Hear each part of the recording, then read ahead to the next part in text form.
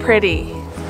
Hey, hey, garden gals and guys, it's Steph with Tiny's Garden, and today I'm coming to you with what I believe will be my last bouquet of the 2023 cut flower garden season. If you're new here, I'm Steph. I am a home gardener in Zone 5B in the Chicago suburbs, and I'm happy to have you here.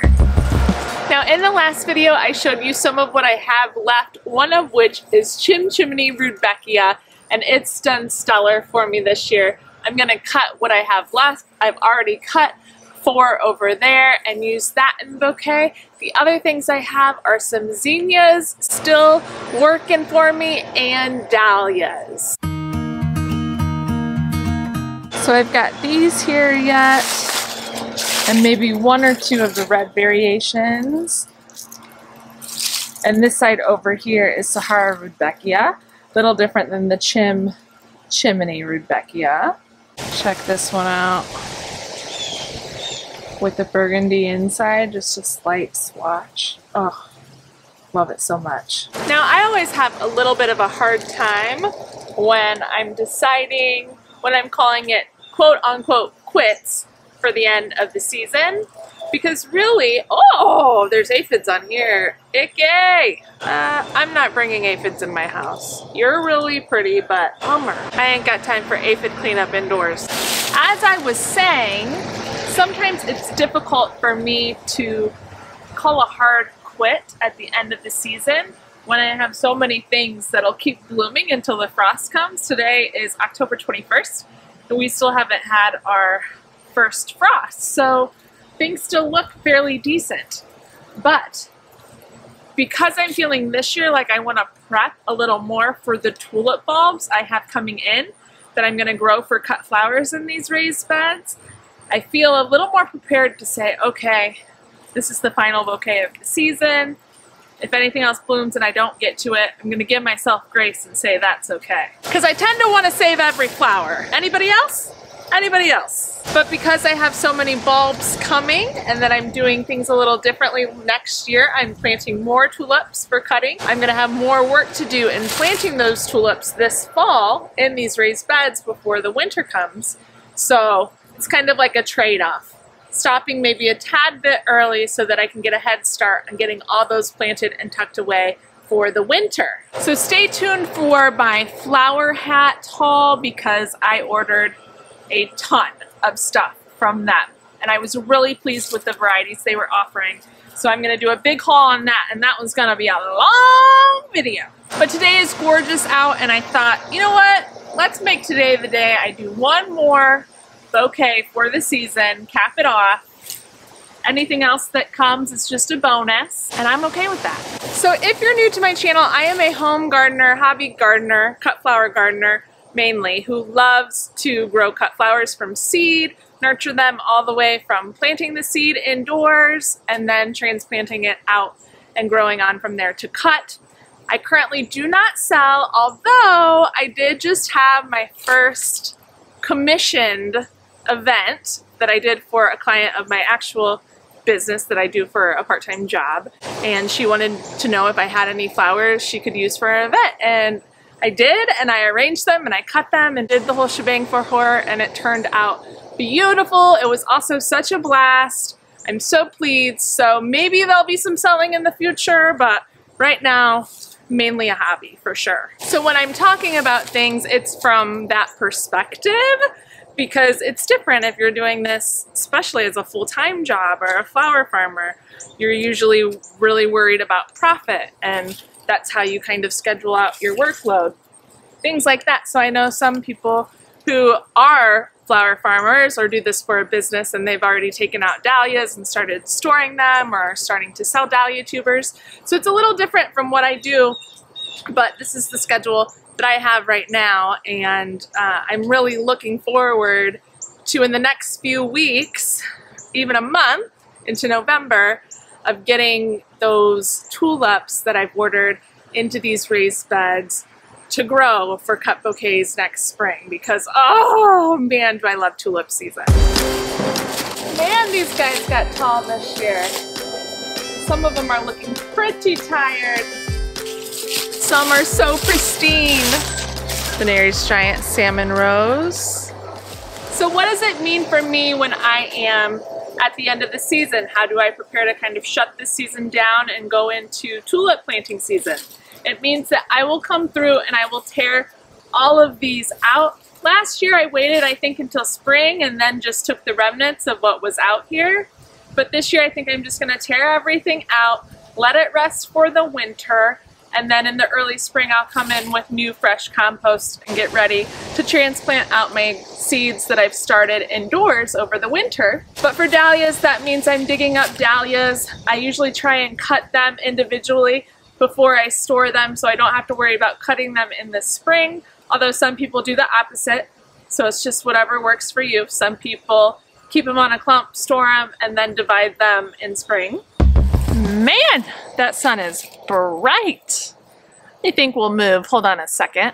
That means I'll come in with the tulip bulbs that I received for the landscape from Color Blends and plant those out in the landscape first, because this raised bed soil is going to be much easier to work with as the weather gets colder as opposed to the soil that is in my landscape beds out front. So I do a huge display in the front every year and absolutely love it when the springtime comes.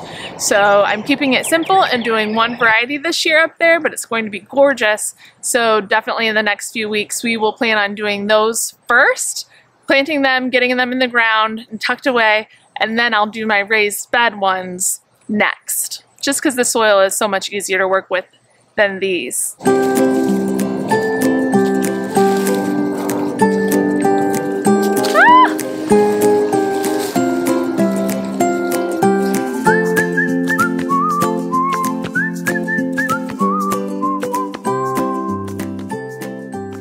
There we go. It's gonna be tricky fitting some dahlias in there, but let's see what we can do. Briggsy's looking for red tomatoes. I don't know. I don't know if they'll be good at this point, buddy. See? It's got black all over it. That's probably not very yummy. I'll just help with you. Okay, honey. Now we're gonna cut some pumpkin on a stick before we finish our bouquet over there, because I forgot about these when we were decorating our front porch, and they'll be great to pop in to some of the planters up there. The thing with these, I grew them from seed and they've been really fun to grow. Hey, no. Right. Briggsy's right, is that they have thorns all over them, and the thorns are pokey and they hurt.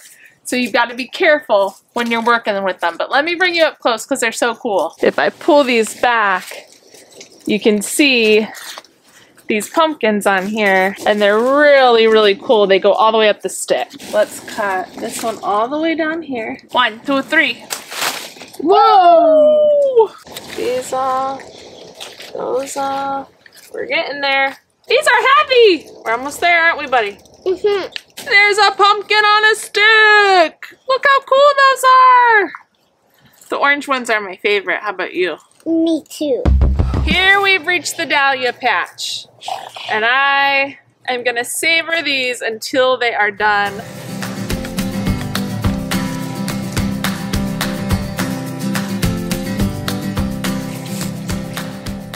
Now this one just opened up and I did not know it was going to be this dark. This is one that I planted July 9th and it's coming to a bloom.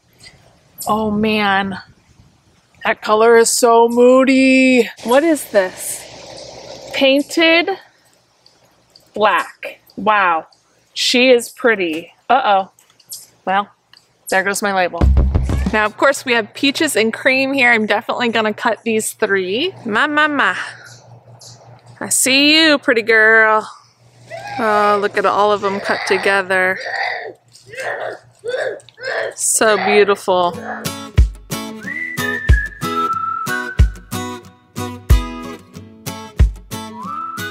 These 3 peaches and cream are definitely stealing the show. But my gosh. I'm okay with it. I have to say, this might be a great one to end on. Gentle buddy. Do you love them? Do they look pretty? I would just the flowers. Gorgeous, right? Oh my. What? This one is looking beautiful. Not a bad one at all to end on. I don't even know if I need any more dahlias in here, but I am gonna cut some more. I'm so happy with this. Now this is really interesting because this is the Tempest dahlia, which I was raving about a week or so ago, but it's a totally different color now, probably because of the colder weather. But I'll show you on the screen what this looked like maybe a week or two ago. And then this is Tempest. So you can see there is more of a coral, and now it's much more orange. It's like a different dahlia, so that's very interesting. I much prefer the brighter red version, without a doubt. Nevertheless, still pretty in a fall bouquet.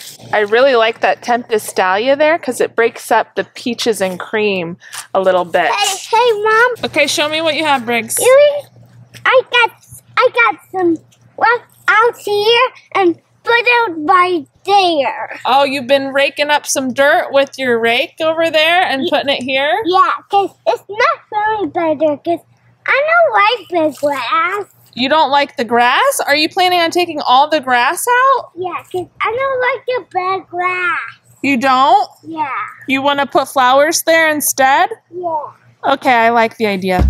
Okay, I think I rounded everything out by cutting these, and I wanted to make sure I told you I was able to get one more cafe au lait, and she's beautiful as ever. These a la mode are actually picked late for sure because you can see the open face here with the yellow, but I like that. It looks really pretty for fall. They won't last long, but it'll be pretty for a couple days. Same with the Cornell down here. It's got the yellow opening because it was on the branch for so long, so it's past due for sure, but it'll be pretty.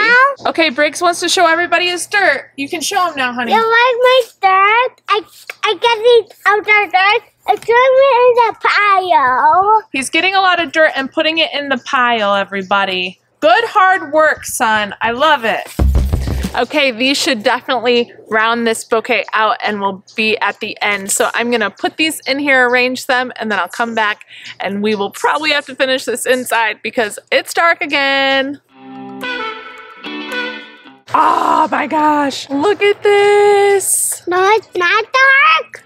I love it so, so much. Oh no. What? I broke it. Shield. Okay, can I have, oh, no. Pick them up, please. Thank you, bub. I tell myself these are the days with my boy and my pup and my flowers. And I try to always remember that. Classic overstuffer, as per usual. And as per usual, I'm fine with it. Oh, Briggsy, this is one of my favorites of the whole season. You too, Axe? I love that my boys love my flowers too. I like your flowers. Kiss. Oh, I love you so much. And voila. Oh my goodness sakes. I am so pleased with this. This might be one of my favorite of the season. This is just sensational. I could not be happier. I really thought this was just going to be a little kind of, I don't know that frumpy's the word, but a little bouquet that I make at the end of the season with what I had left. And it seems like we always have more flowers that are beautiful than we think we do, because look at this. It's just oozing of different colors, especially fall colors, ironically. Not planned, but it is. And I love the melted golden vase, which I got at Anthropology a while ago. I like the texture that the Chimchimney Rudbeckia brings. And it's just flowers from top to bottom everywhere you look. Oh, I'm so happy I did this. I almost didn't do this today. Oh. I love it, love it. We enjoyed that. I hope you did too. Comment below and let me know what you think of the last bouquet of the season. So that'll be it for this video, everybody. I hope you enjoyed that. And man, like I said, I'm very pleasantly surprised with this. I love it, I love it. Right now I'm a mama magnet, it seems. So we're gonna roll with it, everybody, because this is real life. Do you like my bouquet? Yeah. Thank you. So please comment below and let me know what you're harvesting, if anything, or if you have already shut down your garden for the season. If you're starting to plant tulips for cut flowers or for show, fill me in the comments below. We're gonna go put these beauties inside on our kitchen table and enjoy them because it's the last one for me here, guys. This year, not forever. Let's make that clear. Oh, but I'm thrilled. She's such a good one to go out on, isn't she? Remember to like this video if you found it enjoyable, and if you haven't yet, please subscribe to my channel to follow along with all things garden. We'll see you in the next one, everybody. Happy planting. Bye. Can you say bye? Bye. Bye. I just think you're spectacular. These are the moments I just am so grateful and love all the little miracles God has in store for us, and I'm so grateful for a season. And to end on it like this is just chef's kiss. I love it, I love it, I love it. You've been so patient. Okay, really cut. We're ending this. Bye. Bye.